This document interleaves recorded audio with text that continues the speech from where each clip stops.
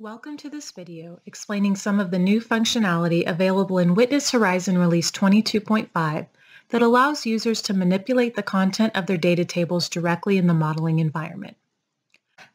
Data tables can now have their contents displayed and edited directly within Witness Horizon. Simply select the new Edit Data option on the context menu for data tables, which displays a grid that allows direct editing of the data contents. You can access the Edit Data dialog from any data table visualization or from the element tree. If a data table has been defined to have a multiple quantity, each instance of that data table will appear on its own tab and can be edited individually.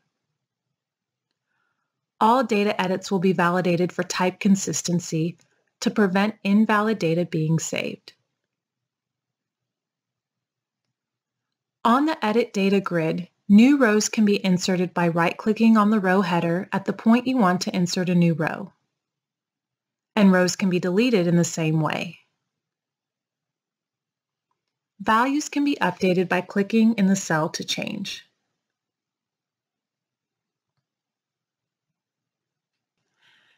The data can be sorted in ascending or descending order on any column by right-clicking on the column header.